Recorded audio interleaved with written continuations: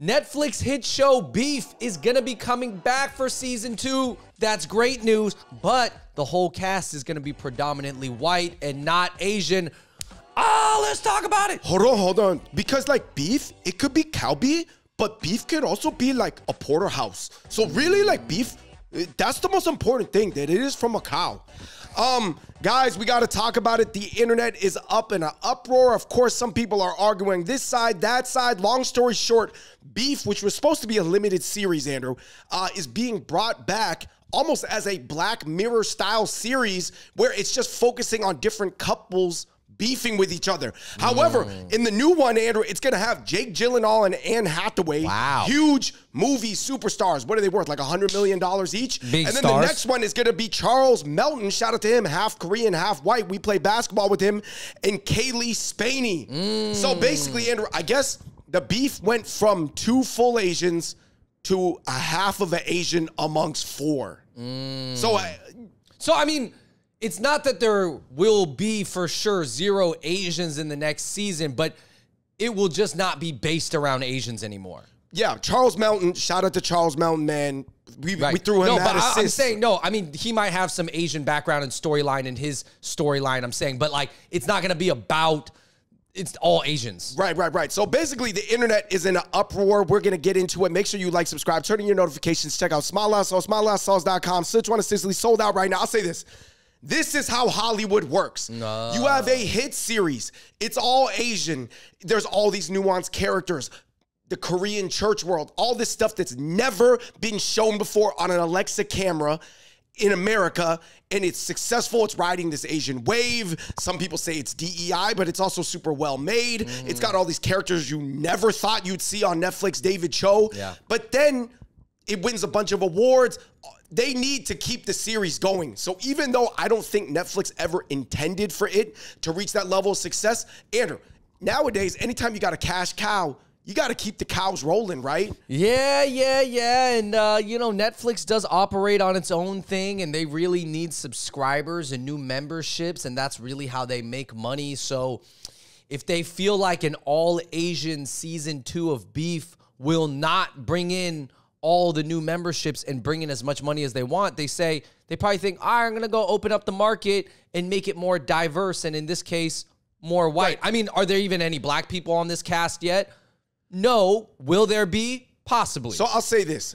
The owner of the show, the creator of the show, is still Korean, and this will build his leverage to possibly do more full Asian projects or mixed Asian projects in the future.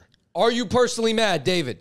Well, I'm not going to lie. I don't personally even care about the show fundamentally. Wow. I care about in terms of what it does for people, but it's like, I don't really like, you know what I mean? Like, I didn't even watch it, to be honest. Okay, ask me. What did you I think? watched it. Because I you watched the watched whole it. thing. I'm a little disappointed that the cast is not going to be more Asian. I'm also not shocked that the cast is not more Asian. I'm not going to be as invested in the show now, of course, because it's not Asian. Well, because it's not going to tell your life story, but right? It still might be a great show, and I'll probably catch a few episodes, but I'm also not shocked because this is how things work. Anyways. Here's the answer. We got to answer the bigger question, though. Is the Asian hotness trend burning out of the past 3 years? We're talking about everything, everywhere, all at once, Beef winning the things. I'm saying what happens is sometimes when Asians are new to the game, they never won anything other than Kung Fu, they win a bunch of awards. It's not that it'll ever go back to the old days where we like didn't matter at all, but it'll settle into more of a consistent middle point. Do you know what I'm saying? Like, not every trend can be the hottest trend forever. Like geek shows like Silicon Valley or Big Bang Theory, they're not gonna dominate the viewership forever. Right. You're saying like when poke bowls were really hot like 6 years ago. It looked like poke bowls were gonna replace sushi, right? Everybody was eating poke bowls, and yeah, people still eat poke bowls, but just not as much as they used to. Right. That's a funny food analogy. Asians are poke bowls. Yep, we're the poke bowl. Somebody just said Beef season 2. Eyes white people. What the F? Other people were a bunch of mad. Some people were writing complete diatribes about like, man, this whole concept was about Asians struggling to find their identity in America, and now we're just gonna get Jake Gyllenhaal and Anne Hathaway. We're going to get Prince of Persia, whitewashing, and then Princess Diaries. Dude, they're not going to play Korean people in it, all right? But do you think, yeah, I mean, it's going to be missing the element that the Asian American community was like writing all those think pieces about, yes, right? Yes. The Asians will not ride for this season as much, but please do not whitewash Squid Games season 2, as long as they don't, which they won't. But if they did, that would be crazy. Yeah, keep the bad guys white, though. Like all the bad guys in Squid Games. Somebody just said good shows are all about the story, not just who's playing who. You know, this is going to bring some fresh drama and new perspectives. Obviously, other people were saying this is just going to be a huge profit booster for Netflix because you're getting superstars who don't need to be on Netflix and are typically on movie screens on Netflix. Yeah, I mean, I think what was proven was the proof and the dynamic that people are going to want to see is the beef between two people, a man and a woman, in some type of weird romantic relationship, lots of bad and good people on both sides.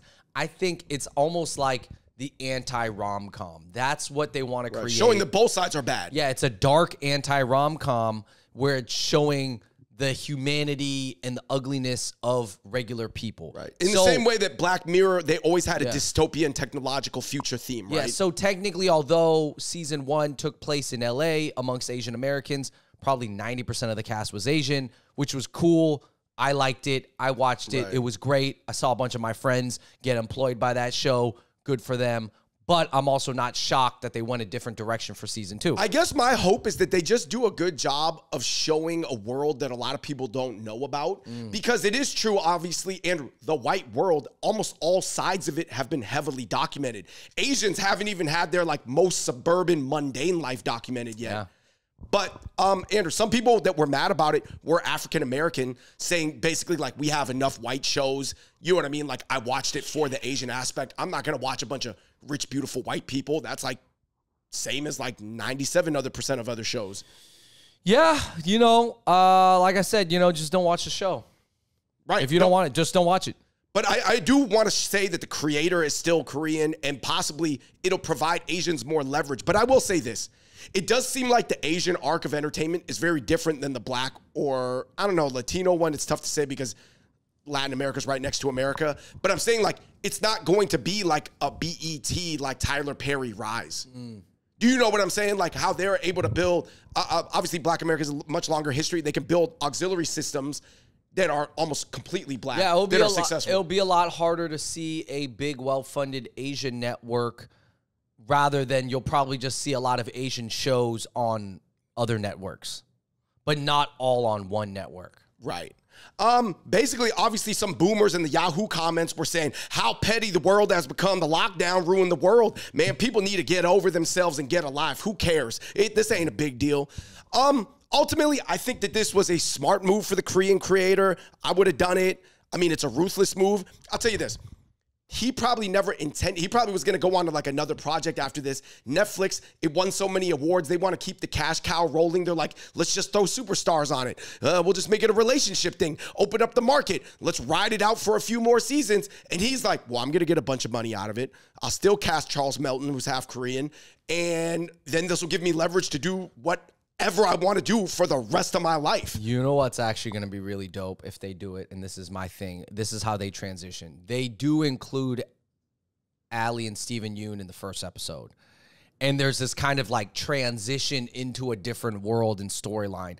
But if they cut it cold turkey and nobody from the first season is in the second season and there's no connection, right?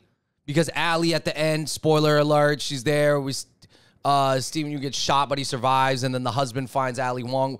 If 3 of those characters show up in the first couple episodes of the new season, I think that'll be cool. That'll be kind of a cool way to transition. Right. Like a handoff. Yeah, like Jake Gyllenhaal actually knows Ali Wong's husband in the story or something like that. Hey. That would be cool. It'd be very interesting. Guys, let us know what you guys think. Is this just basically what Asians do? We just get one hit within our community and then jump to the white world. You know, that's what some people were saying. Listen, guys, there's a lot of things you can infer from this. Let us know what you think of Beef Season 2. Superstar cast, but only one half Asian. Let us know what you think in the comment section below. Shout out to Charles Melton, though. No diss to you, brother. Keep doing your thing. Until next time, we out. Peace.